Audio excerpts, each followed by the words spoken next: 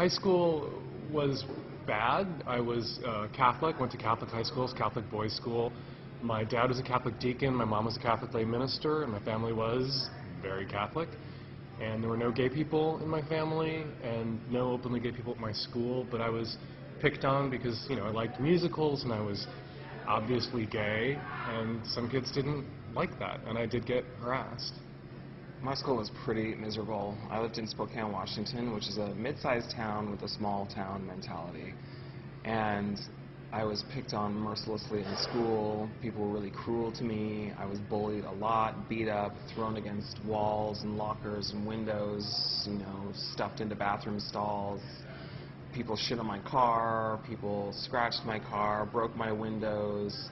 My parents went in once to talk to the school administrators about the harassment I was getting at school, and they basically said, if you look that way, talk that way, walk that way, act that way, then there's nothing we can do to help your son.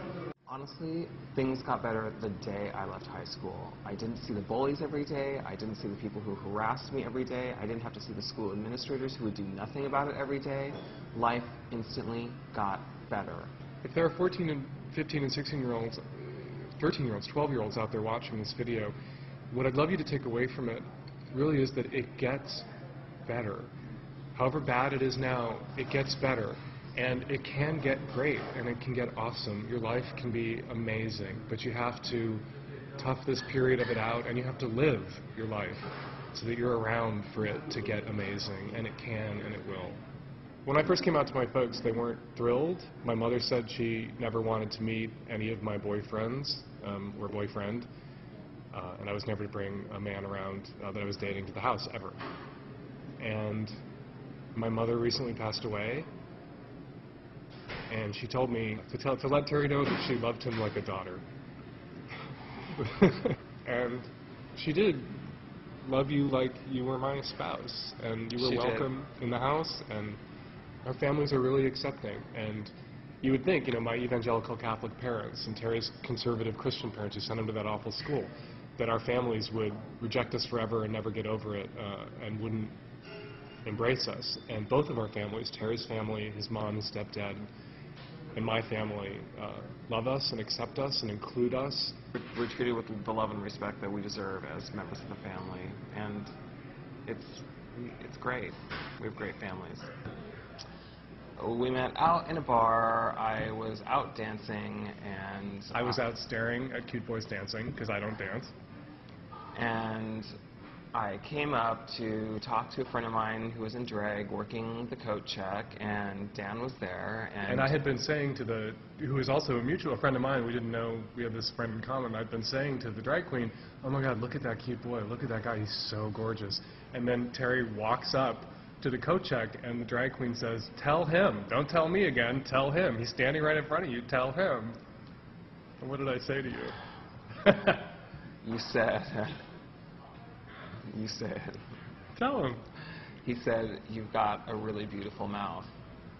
I think it was more deliverance. I said, you have a pretty mouth. Yeah, okay. And then what did you say to me? I said, which is even cheesier. I'm sorry, this is so cheesy. I said, the better to eat you with. It was love at first innuendo. Oh, yeah, I mean, roll your eyes all you like. It was a pickup line that worked, right? Here we are, 16 years later. 16 years later, it worked.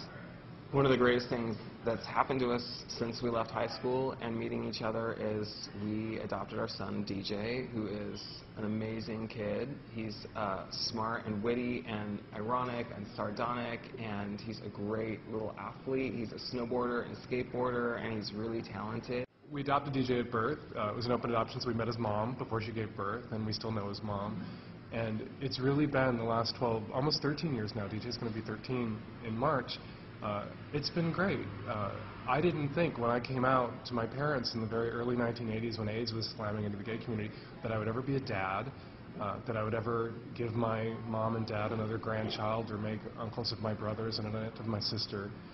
I remember going to Paris as a family the first time, the three of us, and DJ, our son, couldn't sleep because he had jet lag, and Terry was exhausted and wanted to sleep, and we kept trying to get DJ to go to bed, and eventually I just figured I'll let Terry sleep. It's either all three of us don't sleep or one of us gets to sleep. So I went out at 4 o'clock in the morning and strolled through the streets of Paris with DJ as the sun came up, and we talked. He was, I think, 5 years old, 4 years old, and we just chatted, and we strolled around Notre Dame and the Marais, and the bakery's open, and we went to the back door of a bakery and ordered some croissants with sugar crystals on them. We got some juice, and we sat and watched the sun come up with the Eiffel Tower off in the distance.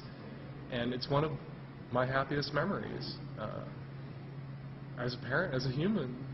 Some of my best memories include Dan and DJ just being on the top of mountains, complete bluebird, sunny day, and nothing but fresh powder below us, and all three of us can hit Plowing the mountain. Plow double black diamonds down together through avalanche country. And if you had told my musical theater queen 14-year-old self that one day I'd be doing double black diamond runs on a snowboard, I would not have believed you. Those moments make it so worth sticking out the bullying and the pain and the despair of high school. And if you can just do that, you have moments like that and so many more ahead of you. And they come when you least expect them. I thought I'd be asleep, not walking around Paris that night. And they come at you all the time.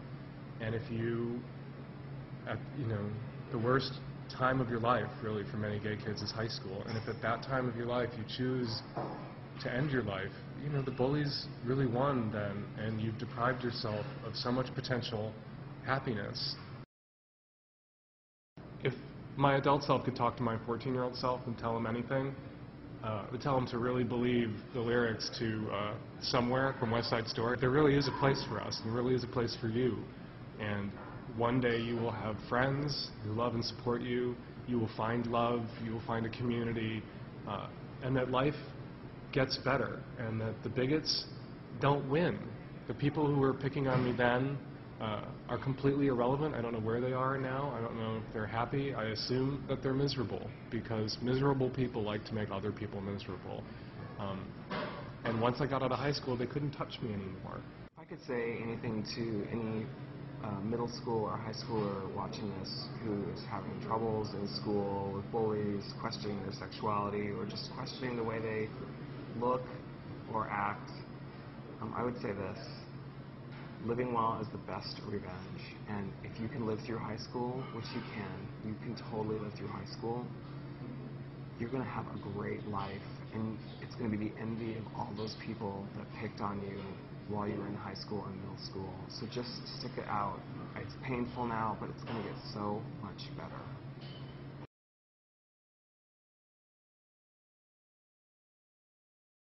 Okay, so you guys happy to be alive?